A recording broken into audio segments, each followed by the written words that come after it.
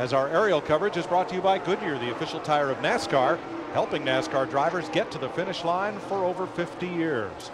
Got to tell you, it's going to be hard to get by that Toyota, the way that thing runs.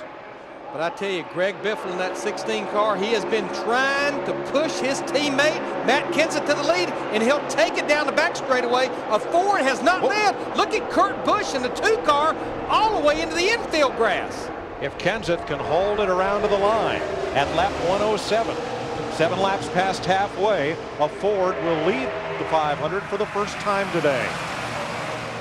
And we've all said all week long, for most part, what's wrong with those cars, but I don't think there must be anything wrong with them the way they're running right now. They just need a long way to get going. Oh, car 2 got into the back of Earnhardt Jr.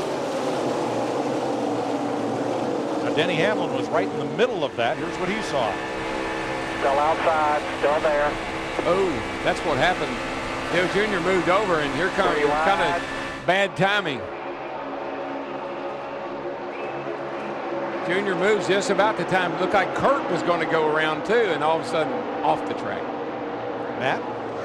Mike, Kevin Harvick just keyed his mic and he says, "Did you just see that? The 2 just went through the grass."